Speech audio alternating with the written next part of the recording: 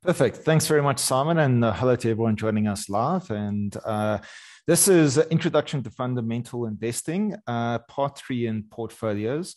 The objective of the series is to understand the business, then consider its listed shares as an investment, and ultimately construct a portfolio of those shares. In the first two parts, we touched on fundamentals, trying to answer the question if a company is good or bad. The second part, we touched on valuations. How much should we pay for that company? Is it investing in it a cheap or expensive investment? And this evening is we're going to look at portfolios, the basics of portfolio construction.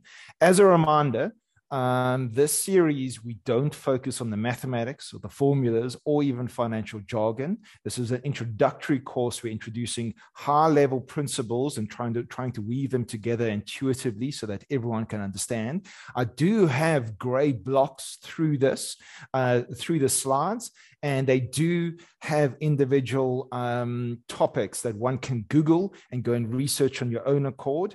There is a vast, rich body of this knowledge out there on the internet. Make use of it, but we are not going to fill this presentation with that. So without further ado, I'm going to jump into part three, portfolios. I'm briefly going to touch on a reminder of what fundamentals and valuation is and what we're looking for, to then take us and to set the scene for building a portfolio, understanding what risk is, going into some themes of diversification, what to do, how to think about it, what to diversify, how to diversify, a basic example of diversification, some myths of diversification, and then this concept called optimal diversification before we opening up for summary and questions. And hopefully you guys can throw a lot of things at me then. So just a reminder is that when setting out to invest in the stock market, what you want to find is, first of all, you want to find a business that's good quality. And what is good quality? It's a business with high barriers to entry in its industry. It has strong competitive advantages against its competitors in that industry, preferably with whatever good or service it produces has no substitutes. And this combines into strong pricing power, hopefully within a large total addressable market. We want that large total addressable market because it will allow the business to grow into being a large business, and we as investors get carried along for the ride and generating fantastic returns along that course. Now, these are all background elements about the industry sector, economies, and the business model, but we also want to make sure that the business is well run, because you can have the best macro setup in the world with the greatest business model in the world, and if you have bad managers running it, it's probably going to do badly. So we want to make sure that the individual business has strong cash generation, appropriate cost structure, appropriate debt or none when in doubt. Remember, debt at an asset or company level is synonymous with risk. And then consider the other major risks. This is how we think about whether a business is good. Next, we will then jump and say, once we found the businesses we want to be invested in, how much should we pay for it? And we want to make sure that we don't overpay for the stock. So the starting point is relative valuations. Find a good set of comparative businesses, select logical valuation metrics from these comparators, and compare it to the stock that you're looking at. How does it compare? Is it cheap versus them or expensive versus them? Then we can value it on absolute basis. When we present value its expected future cash flows or its expected future dividends, how does that stock compare to that? So this is the background leading into how we select an individual investment. Is it a good investment? Is it a good business? And are we not overpaying for it, or are we underpaying for it?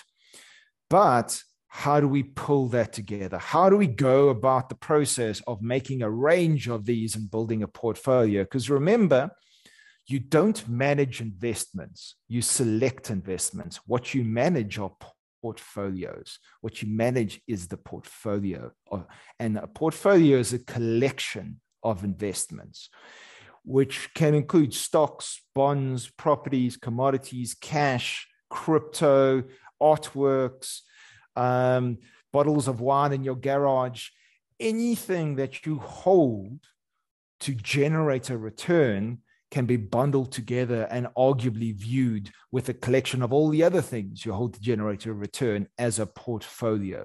So by definition, portfolio implies more than one investment. Now, why do we have portfolios? Well, the point, simplistically put, the point of a portfolio is that the collection of the individual investments should generate a safer return than each individual investment.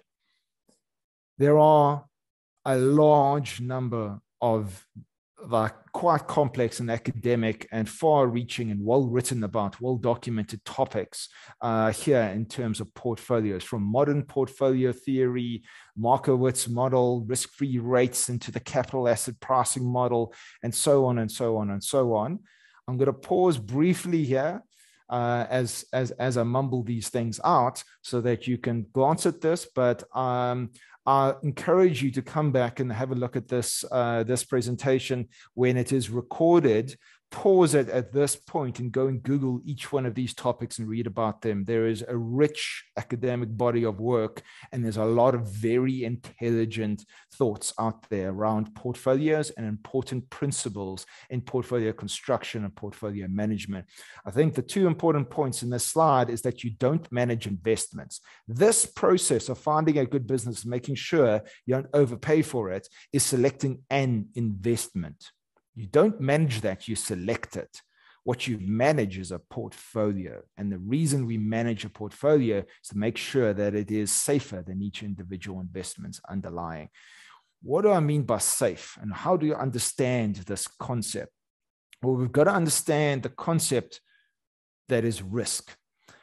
And risk is a very slippery topic or concept to understand, especially within the context of financial markets, portfolios, and making investments.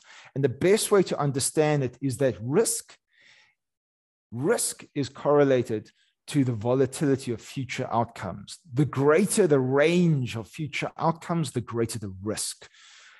Put more simplistically, if you are making an investment or not making an investment, risk is the chance that you are wrong.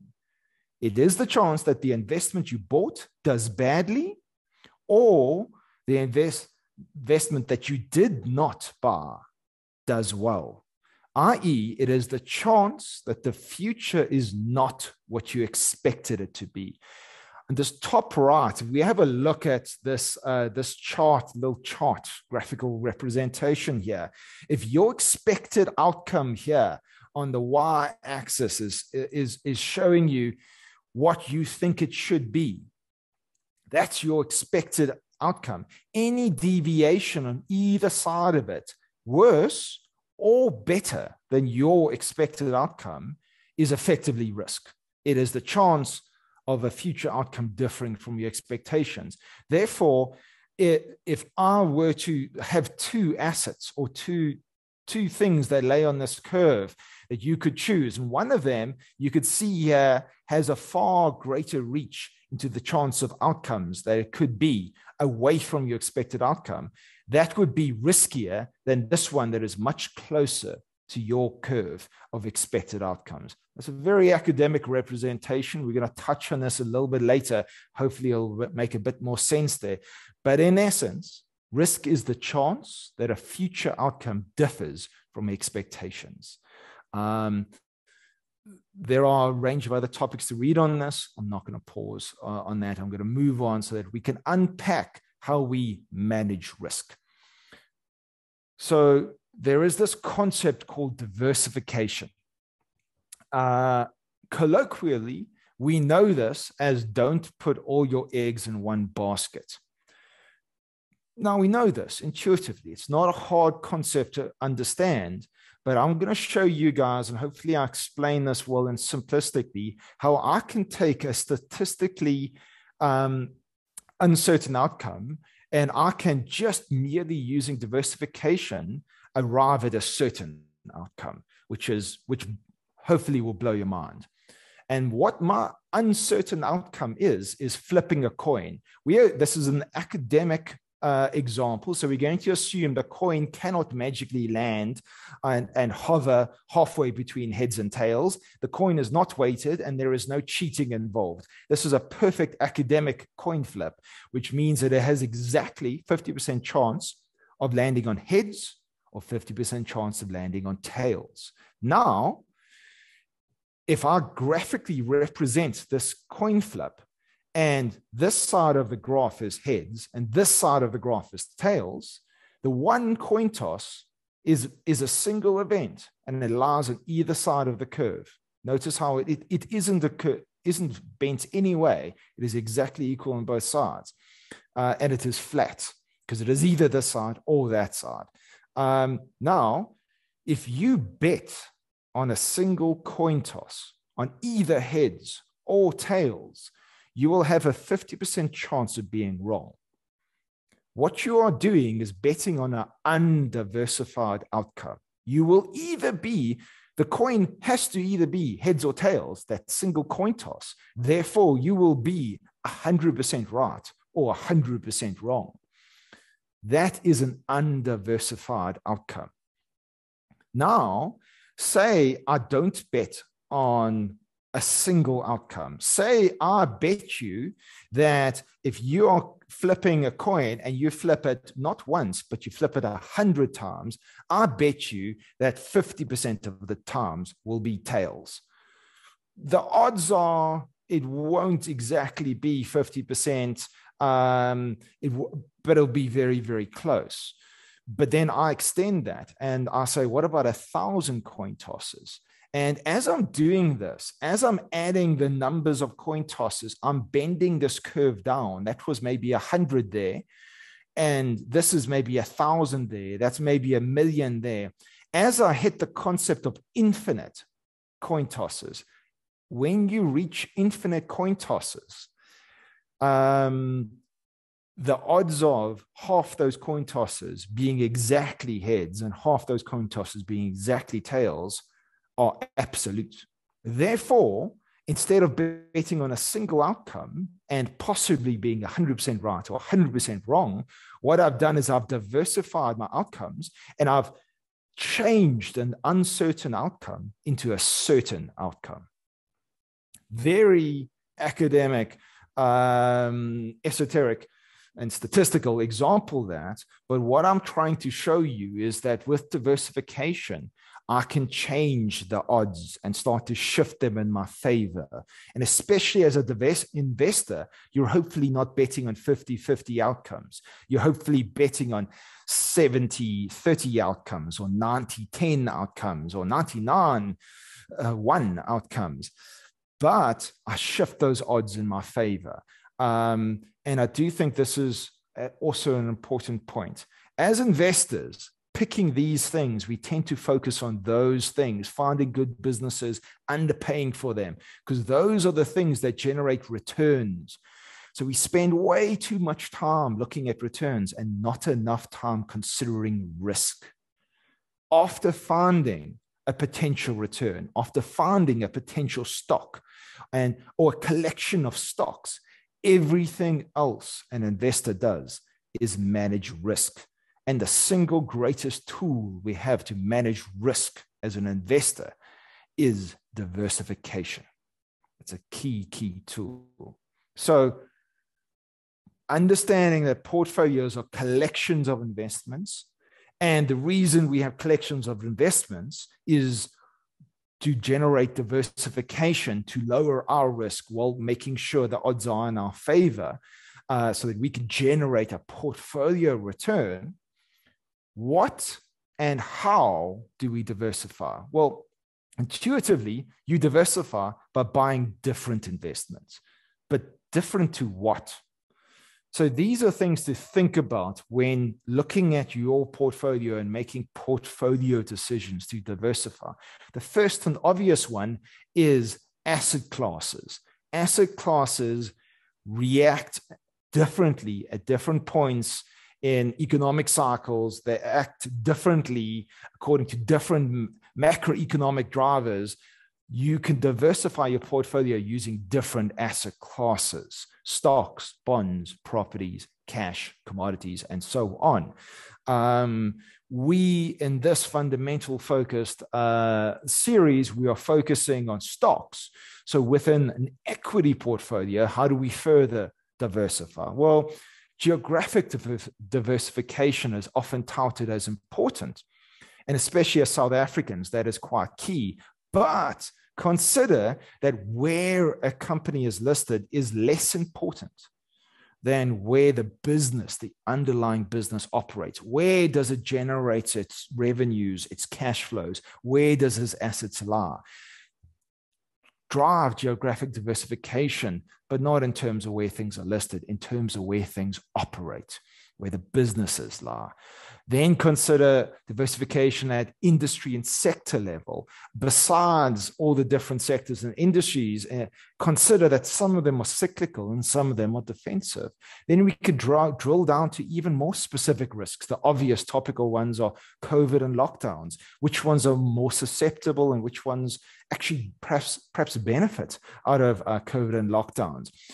Other big known unknowns in the macro horizon are electronic vehicles versus fuel cells, the green energy transition, disruption, investment styles. Anything you're uncertain about or anything that may play out in different ways are things you want to diversify. Then, how do we go about diversifying? Well, there is no perfect way to do this, but I'm going to provide a couple of theories about how to go about and logic on practical ways to diversify a portfolio. One of the ways is to utilize a benchmark. Your starting point is, what does the market hold? If your portfolio is in the JSE, what is the JSE look like? What does the all share of the top 40 look like? Then start with that as your blueprint. Avoid the stocks that you don't want to hold. Go very overweight on the ones you do want to hold, and perhaps on the ones you borderline go underweight. Or maybe that is a process to do to diversify your portfolio. Core and satellite also works. Work out what your long-term, in Simon's words, death do us part, long-term core portfolio is, and then outside of that, make tactical bets around that portfolio to either hedge it against events or to give you exposures to other parts that you don't have that you think for the next 5 or 10 years might work, or use a core and satellite approach. Negative selection is also an interesting way to go about. Look at the market and then consider what you definitely don't want to hold. Then go and hold some of everything else. Perhaps you go over and underweight in those things. There is obviously a hybrid approach, a little bit of all of the above. Make your core long-term holding a globally diversified ETF or an ETF or whatever benchmark you want to manage against.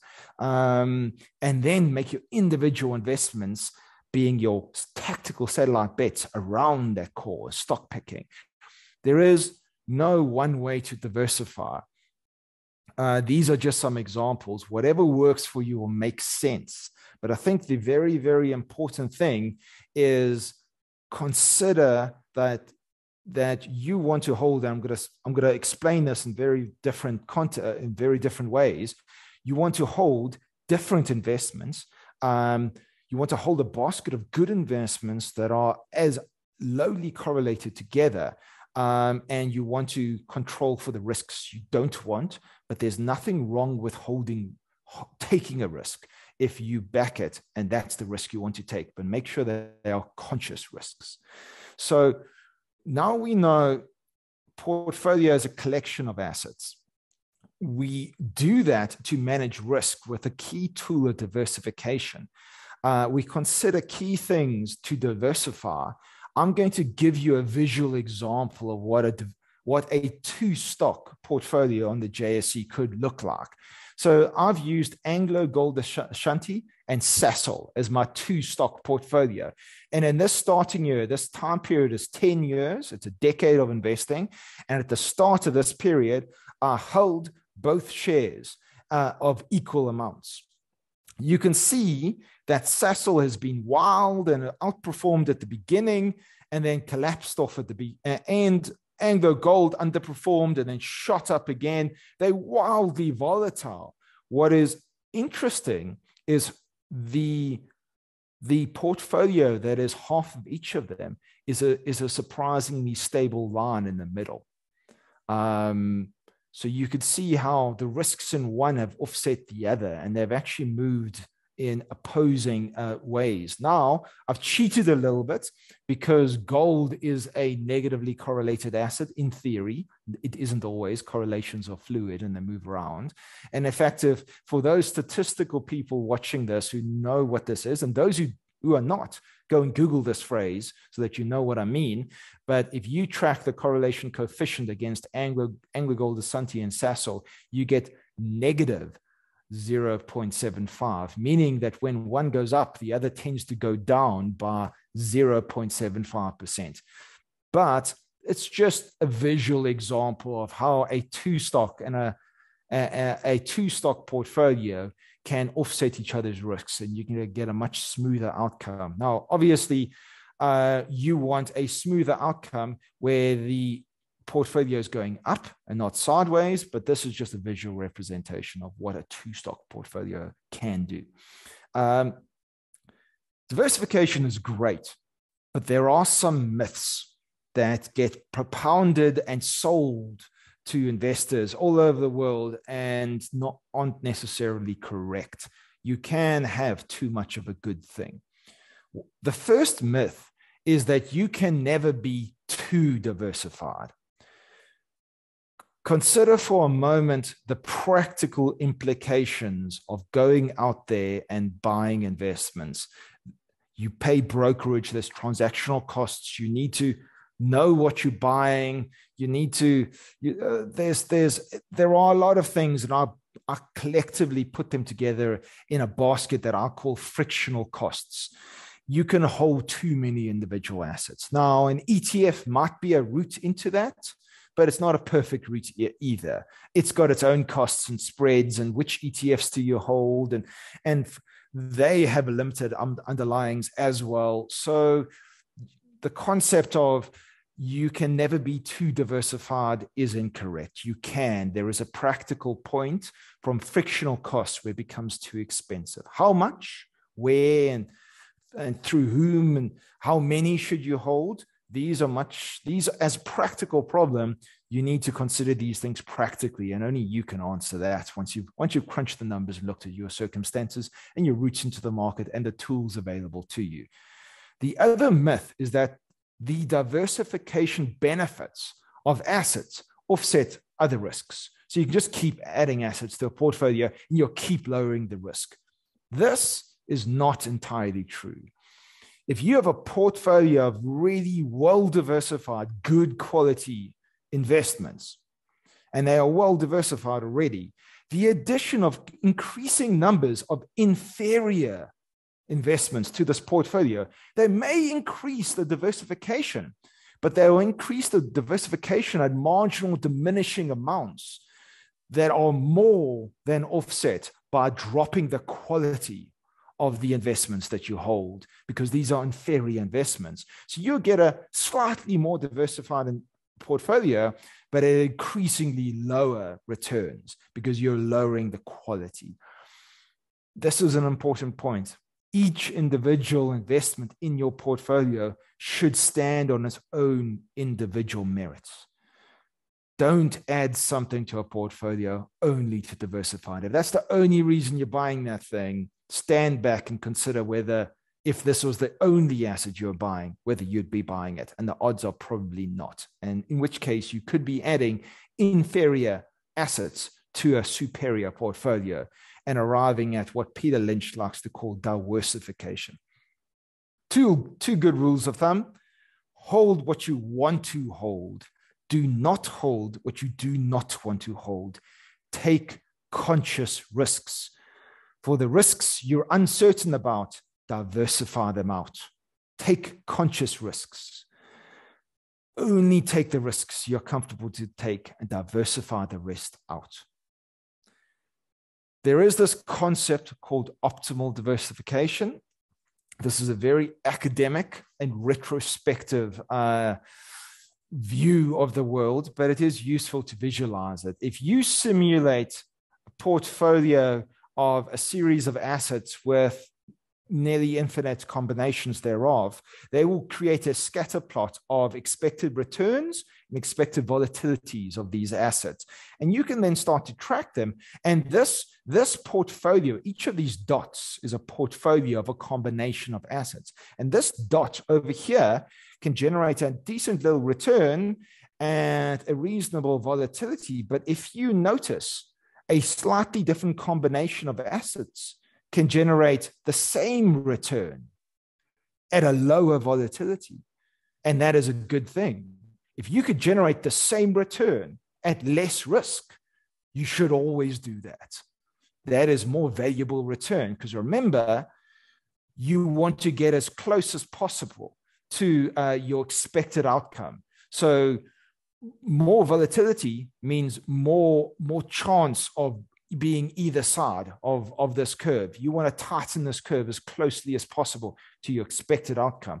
So take the least amount of risk and generate the maximum amount of return. Now, as we combine these assets, we can start to shave off more and more and more and more risk. And there is a practical point where you cannot. And when you plot all these practical points where the only way to generate more return is to take more risk, is what they call the efficient frontier. And that is the best possible portfolio you can take depending on your risk profile. As you move up in terms of return, you take more risk, and you're being paid for that risk. You're being optimally paid for that risk that you're taking. Our objective is to take the minimum amount of risk to generate the maximum amount of return. What that is, how that will play out, is up to you to call. So in terms of summary and conclusion, our objective as investors is to go and find a good investment and hold a collection of these good investments and manage them in a portfolio where these good investments share as little in common as possible. I'll run through it quickly. Portfolios are collections of assets. Risk is the chance that a future outcome differs from expectations. And diversification in portfolios is key to in managing risk. And then in markets, expectations are returns. We use diversification to manage against those. And in essence, it is not holding all your eggs in one basket. Consider what you are diversifying carefully. Consider optimal diversification.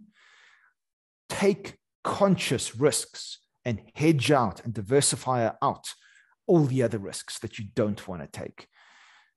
And at the core, though, in a portfolio, individual investments should stand on their own merits, irrespective of diversification. Just briefly before we move to questions, I want to show you two high-level views of major indices. Well, one major index in the world and one major index in South Africa, and how we would assume an index is not concentrated, and how an index is diversified, and how, in fact, that can be an illusion. The NASDAQ 100 is the top 100 largest companies listed on the NASDAQ. And if you have a look at the top 8, they are over 50% of the index. That means 92% of the other shares are less than 50%. So if you're investing in the NASDAQ, you're investing in big tech, basically. The JSE top 40 is slightly different. Naspers and Prosus have dropped in concentration. In fact, Richemont is now the largest holding in the top 40. So you would say, oh gosh, I'm making a concentrated bet on Richemont in the top 40. Not really. Well, it is quite large in the top 40. But the moment you step away from the stocks and you have a look at the industry, the sector exposure in the top 40, you're making a large bet on industrials and financials. And industrials and financials collectively make up 52% of the JSE top 40, and both of them are cyclical industries. Remember, in terms of what to diversify, we're not just diversifying individual stocks. we want to diversify industry and sector exposure. When taking risks, be conscious of which risks you're taking, and make sure you're not taking mistaken risks or inadvertent risks. Anyhow, in summary, what you want to find is good businesses. Make sure you don't overpay for them, preferably that they're cheap, and hold a collection of them that are as individually different as practically possible to construct a portfolio. The next part, coming back in January, we're going to have a very brief case study. And more importantly, we're going to have the bulk of that presentation or the webinar as a Q&A. Please email through questions to Simon, and we'll compile those and try to address them in the presentation. And if you're there live, ask them live. And hopefully we'll get through a lot of those. But looking forward to that, but I want to open up for questions now. Email to simon@justonelap.com. Question from Adam, and he's asking, is there a perfect number of shares or guidelines as to how many shares to have in a portfolio? So that's an interesting question, and it's one I can answer practically, and it's one I can answer academically. Academically, normal distribution. And normal distribution is the bell-shaped curve where you get a nice spread of assets, is reached at a sample of 30. They've proven in large markets, if one individually picks 30 random stocks from totally, and these must be from very different sectors, that you're not duplicating sectors and duplicating exposures, but you can get pretty broad, pretty close to diversified outcomes then. Now, a little closer to home, our market is a little smaller and more concentrated. I think you can achieve that with 20 to 30. But at the same time, we do have mechanisms to get broader ranges, like ETFs and funds that you can invest into, and then go and select differently and make those satellite bets outside of those. But at the same time, your outcomes can be very, very different. The best way to think about it is the less diversified your portfolio, the greater the odds are that your return will differ from the markets. Yeah. Now, that may be higher or lower, and the market's return may not be great. It may be high or it may be low. So the point is, it will just differ. And the more stocks you hold, and the closer you get to 30, 40, 50, and then infinity, and all the stocks that are listed in the world, the more you just start to reflect the market. So good question. The data indicates you should be able to achieve that with a basket of about 30 stocks, so long as you are very careful in making sure that those stocks are diversified. You're not duplicating risks with them.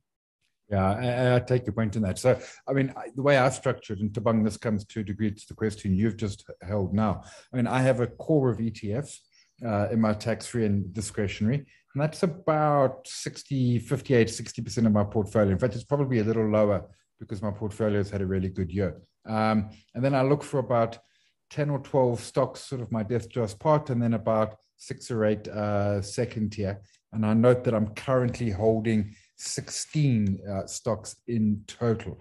So I use ETFs sort of as that core, as Keith was talking about, and then individual stocks. And I will duplicate them. For example, I've got Capitec, it's in the top 40. I have got Discovery, it's in the top 40. So there is some duplication, ditto with ShopRite. In other words, I'm increasing my bet on that one, on those in particular, because I hold them via Satrix 40. Keith, your thought on holding stocks that are already in an ETF that you've got?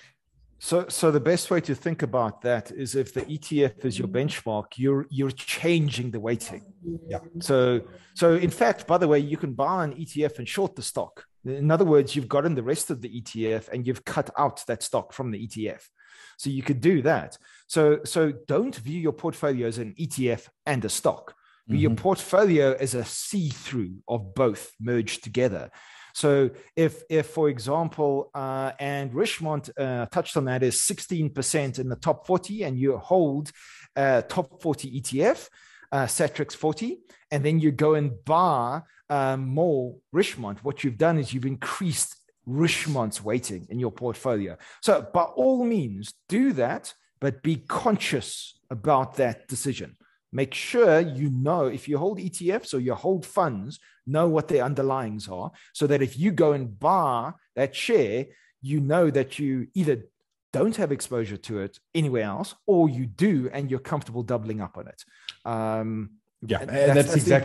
That's exactly my logic. I mean, ShopRite, I'm more than happy to be, effectively, I'm overweight ShopRite on my benchmark. And I never bought Naspers or Process because they were so significant in my benchmark. You know, I already had 20 odd percent. So I didn't particularly want any more of that. Sorry, Simon, just jumping in, and this is part of my point, is that you pick investments, you don't manage investments, you actually manage portfolios. That's what you do. So this is a dynamic process. So maybe today you think that's a good idea, and in 5 years' time you think it's a bad one. So sell that stock, change it, shift around, and manage your portfolio. That's about managing risk, manage that entity. Yeah. And then for my offshore ETFs, I don't stress it because, I mean, I don't worry about that. A question coming around: what percentage of portfolio recommend for cryptocurrency? In essence, crypto is alternative assets, and rule of thumb on that is usually single percentages, and 3, 4, 5, I don't know, something around there. Keith, fair enough on that point? So there's a nice line in terms of optimal diversification. This efficient frontier can be seen as the best portfolio, but notice as you come down the portfolio curve, you get slightly less return, but you get significantly less volatility until you hit about here, and then it reverses around. What this curve is as you shift down it, you can sleep better at night. Yeah. Ask yourself, it's the wrong question to ask me what I think my crypto allocation should be. You've got to ask yourself, at what point can't you sleep at night? Yeah. How did you feel on Saturday when Bitcoin lost 20%? Exactly. The sleep test is a very good test about where you are. Are you taking too much risk? Don't worry about it. Change it. Go and actively change your allocation. I sell down until you sleep, 100%. Eldrich is asking a split between local and offshore. Or is that, I mean, for us, I mean, typically as South Africans, we overweight local because, Reg 28, home bias. I mean, most investors are overweight their local market. It was a great paper I read a long time ago. Pretty much investors are overweight their home markets. Do you look at that? And he's particularly asking for next year. I don't know if you want to stick your neck out for next year, but that distinction between what is truthfully a very, very small South African market versus a giant rest of the world. So, and it's going to date it if I start making forecasts in this. What I want to do is give you the tools to make that decision for yourself. I'll go back to geographic diversification. It doesn't matter where a company is listed. It matters where it generates its earnings, its cash flows, and where its assets lie. And if you have a look at the top 40 as an example, and most people, when they talk about our local market, they are talking about the top 40. About 60% of the top 40's earnings come from outside of South Africa. Yeah. So if all you do is you have 100% of your income or 100% of your equity investment in the top 40, you actually have about 40% or 60% of it offshore, even though it's listed here. So I think more options are better than less. I take money offshore, and we at Integral Asset Management, we run offshore portfolios, and it's great to have more individual companies to be able to buy and invest in. The odds of finding a good one is higher, but it is easy enough within a domestic perspective to diversify geographically and with currency, just using what our local tools. I would absolutely not ignore offshore. There is a big, vibrant market out there. Don't concentrate your assets. Consider geographic diversification one of your risks. and diversify. No, absolutely. And I remember from when Greece was threatened to default, and there was a Greek bottler. Basically, they bottled Coke for Europe. And Canon asset managers were buying it hand over fist because the market had completely slammed it. And they were like, nope, the fact that it's in Greece is neither here nor there. It's actually a European play. Graham, you're asking a minimum number of shares. If I'm understanding correctly, in terms of value of transaction, essentially you need to get your transaction fees below 1%. And that is easy enough these days. Yeah, a lot of most brokers are under 1%. And of course, easy equities is really, really cheap. No bells, no whistles there, but if it works in that regard. Question coming, Keith, to please explain the individual investments, explain further. Individual investments should still stand on their own merits, irrespective of diversification. In other words, you buy a share because it's a brilliant share, not because you've got too many miners and now you need a grocer. So, and I have a mental test that I put each investment through, that I put into my portfolio, or client portfolios as well. And if this was the only share I could buy, would I still be comfortable buying it? Now, in some instances, that's almost too harsh a test, but it does help you think about it this way, because then each individual investment is a good investment. You're once again shifting the odds in your favor. There is no certainty of outcome in the stock market. This is, or any market, or with any investment. This is not how an uncertain future works. By definition, things can go wrong. So our objective as an investor is to shift the odds in our favor. One of the ways we do that is by picking good investments. The other way we do that at a portfolio level is by diversifying each of those individual good investments. Do you see how that's two layers of risks are mitigated? Yeah. And that's an important principle. If you find yourself buying an investment with the sole reason, oh, I've got too much of this and this and this and this, but I've got none of that, I should hold some of that. That's a terrible reason to buy something. It should be attractive in its own right. So just because something is listed doesn't mean you need to be invested in it. Some of my best investment decisions have been to not invest in companies. Yeah. Question around Stellar Capital, not one I don't follow at all, and I don't particularly want to get into individual stocks.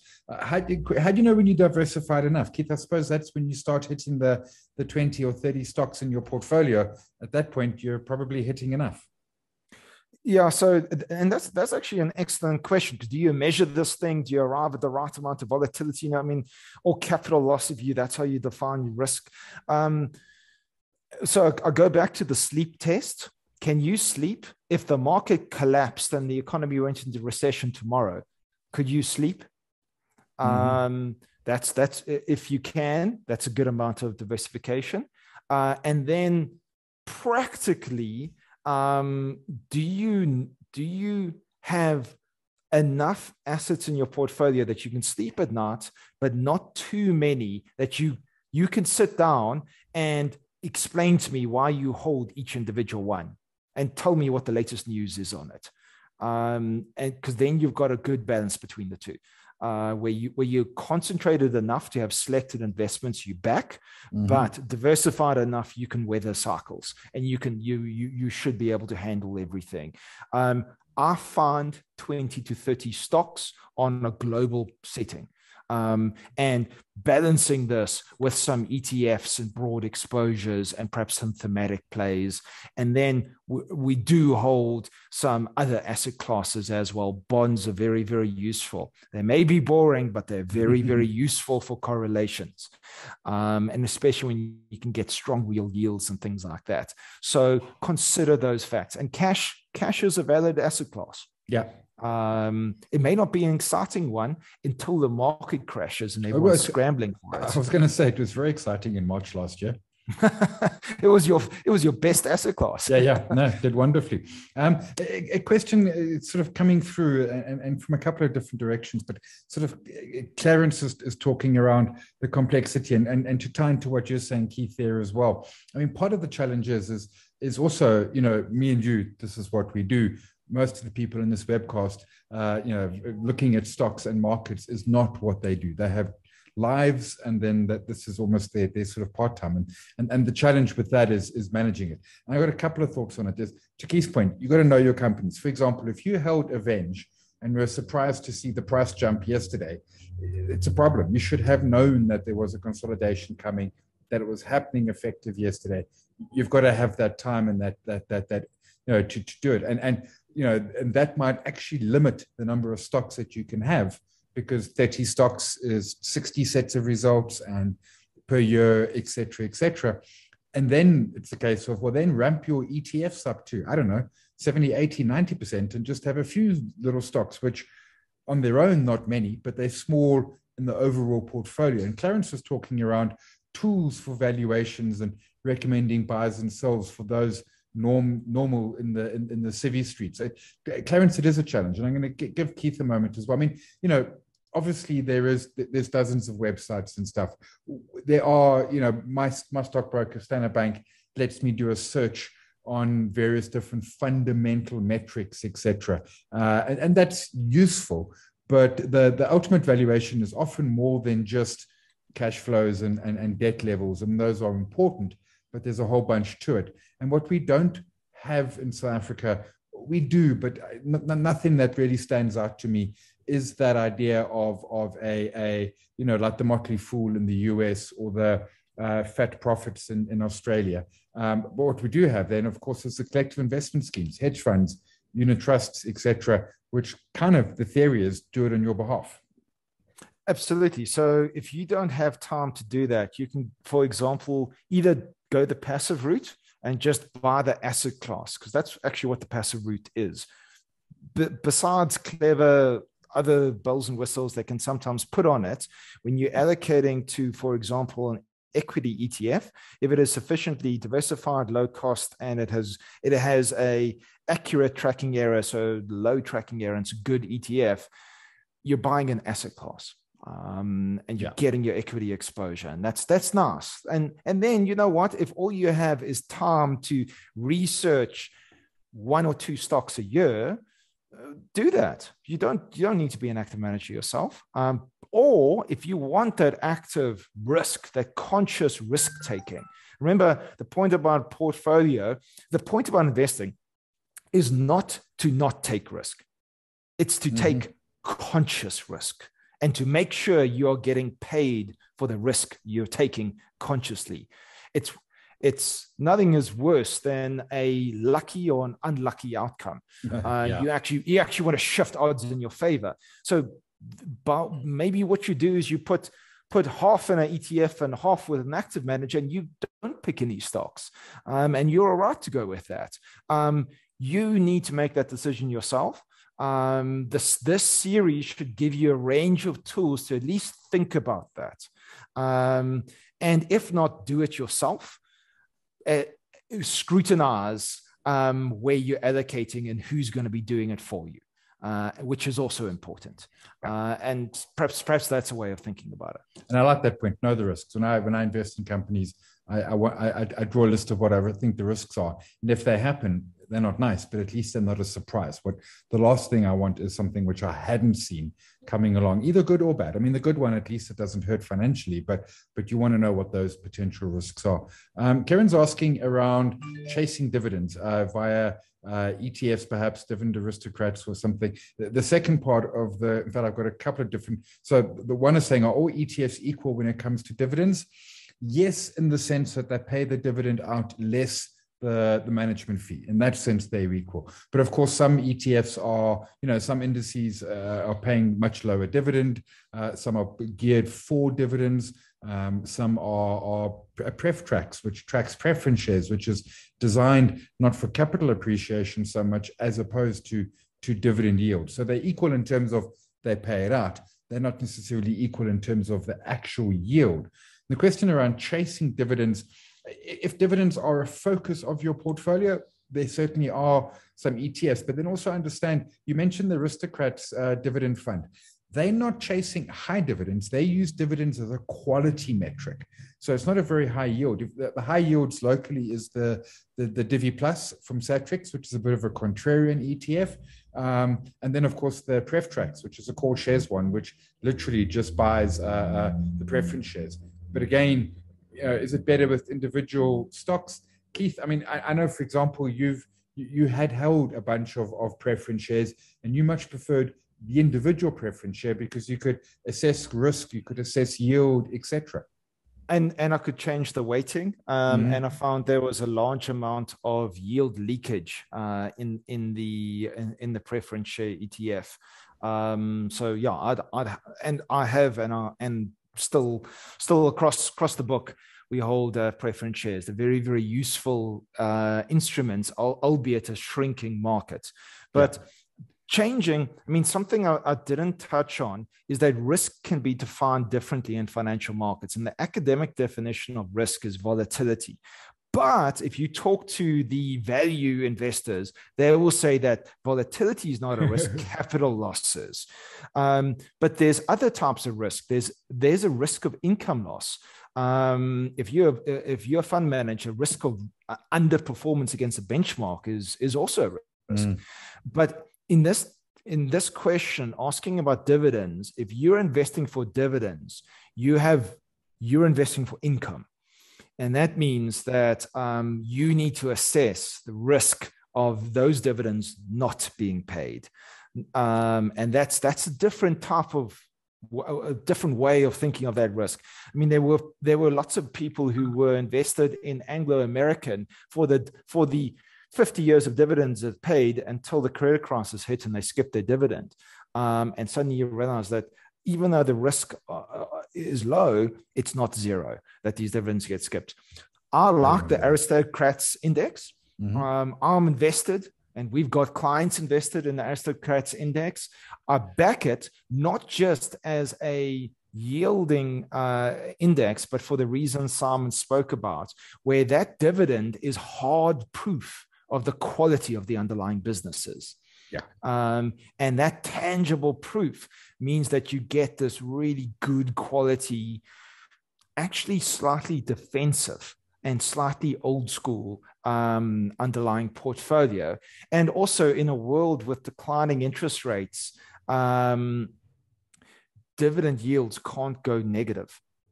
So what you can get is you get the elements that where dividend yields can, especially if you're buying the Aristocrats Index as a yielding index, valuations can start to go absolutely crazy, absolutely bubble-like in a world that's reaching for yield because all the bonds in the world are negative yielding, and yes, inflation hedged, so which is nice as a company. So that's a very long way around, but absolutely. Investing for dividends is a valid way of going about it, but you need to, I go back to, think of what the risks are and make sure that the ones you're not comfortable with, you either avoid or diversify out, and then take the conscious risks for the rest, and make sure you're getting paid for those.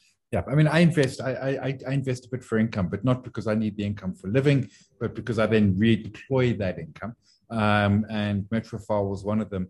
And at some point when they ran into issues in their Kenyan acquisition, the dividend disappeared. And that, was deeply distressing, but didn't hurt my lifestyle. It's also, dividends are expensive in terms of tax. They have 20% tax rate, whereas capital gains, if you are in the top bracket, is 18%, and your first 40K is free. So there's a whole process and structure around getting smart when one's looking for income as to live on, rather than for me the income just goes straight back into the market. And don't forget, bonds are very valid, especially South African bonds that are yielding very high currently are very valid income generating instruments. Don't forget that if you're going only for income, do not forget the other asset classes, bonds, preference shares.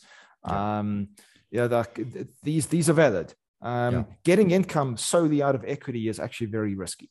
Yeah, and government retail bonds, I think, are 9.75% at the moment for a 5-year lock-in.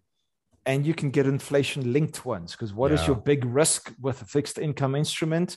Well, there's counterparty and credit risk, but your assuming that's fine, your real long-term risk is inflation. Your capital gets eroded. Inflation-linked ILBs, or what the bond traders call linkers, are a good way around that. In the States, they call them TIPS. Yeah. And at the moment, I think it's the 10-year is inflation plus 4.5%, which is not shabby. Tabang, biggest risk is not investing at all. Agree with that. Clarence recommends 100%. Stockbroker market. You guys will put forward trust and fees into account, consistent high performance yields. So, I mean, I know dozens. The only one I know of any is Keith. I mean, I don't, I talk to them on my show every morning, et cetera, et cetera. Honestly, don't know how great they're doing. But head up, Chris, have a chat with Keith at Integral, see what he has to say. Any good source of information investing in bonds for first timers? I mean, the key thing with bonds is understand yield up, price down, price up, yield down. That's the only thing I know about bonds.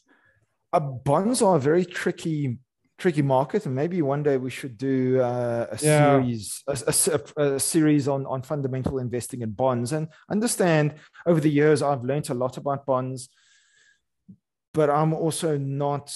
I tend to be an equity investor. I use bonds; they're a valid instrument, and we can go out on the curve, and we can use offshore bonds and onshore and the like, and we use them for valid mechanisms within portfolio construction.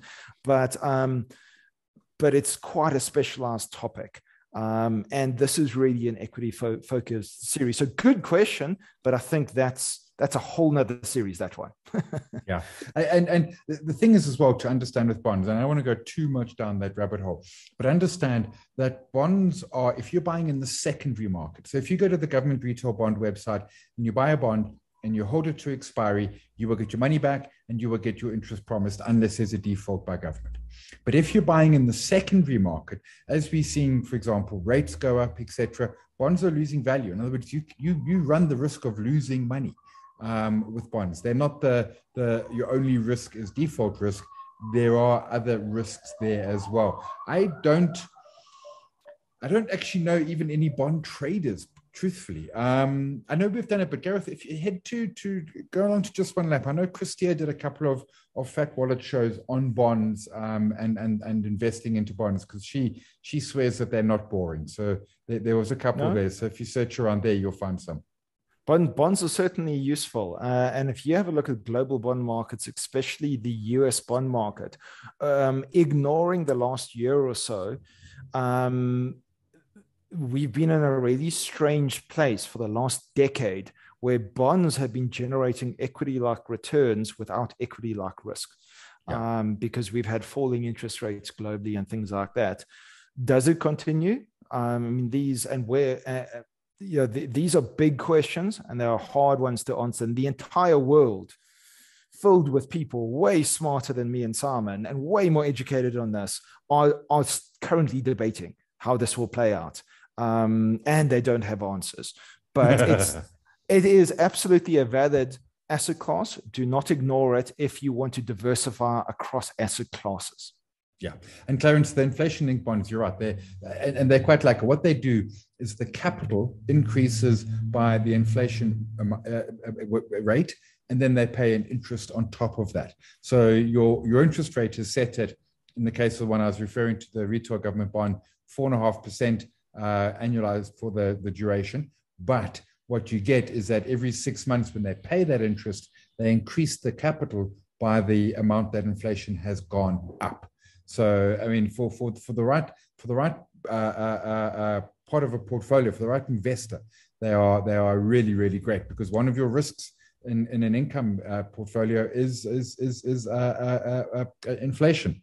You can either ETF that invest in bonds. Yeah. So there is the ETFs are secondary market, which brings in some of that risk. The retail bonds are deeply boring. I mean, I bought some last year in April simply because they were offering 11.5% for 5 years. And in April of last year, we had no idea what was going to happen. In hindsight, I could have bought almost anything and done a whole lot better. But nonetheless, at the time, it was a worthwhile thing to do. Simon, if I can just jump in with a little bit of personal finance as well, because this is predominantly a retail audience. you need to consider, if you're thinking about investing in bonds, you need to consider paying off your bond first if you've got one as well, because that's risk-free. There is risk-free return saving on the interest you would have been charged on that bond, instead of going out there and taking further risk. Because if you've got a mortgage on your property and you're going and buying a bond, indirectly, what you've actually done is geared yourself up to buy that bond. Instead of taking the capital you would have put into the bond and paying off your property. So one of the reasons my personal portfolio has no bond allocation and it has very small property allocation is because I own my primary residence and I've got a mortgage on it. So therefore, I both have bond exposure. And if I want fixed income exposure, I pay off my bond and I allocate capital into that. And if I want property exposure, well, I already have it. I own the house I live in, and that's part of my portfolio. The house I live in is an asset. So I don't want to be overweight property in the market if I'm already overweight property because I own it. Yeah, I was going to say, you just kicked open a rabbit hole there, because, dude, talk about concentration risk, and then the whole debate is that there, we will park that there, folks. We have hit time, so we're going to leave it there. Appreciate everyone. It was a great hour. Keith, really enjoyed the time. As I said, we are back again in the new year. If you're here, you are booked for that one as well. And please email through questions. Yeah, questions to me, simon@justonelap.com. The previous 2 videos are online. The link is just going into the chat box right now. You'll find them there. Other videos, find the integral ones, and you'll be in business with that. Ladies and gents, I hope everyone has a great holiday season. I hope you're holidaying. If not, then I'm imagining you're working through, in which case, thanks to you, because that means Keith and I can go on holiday, although Keith a week ahead of me. Keith, really appreciate it. That was excellent. Thank you. Thanks, Simon. Thanks, everyone. I really appreciate the time.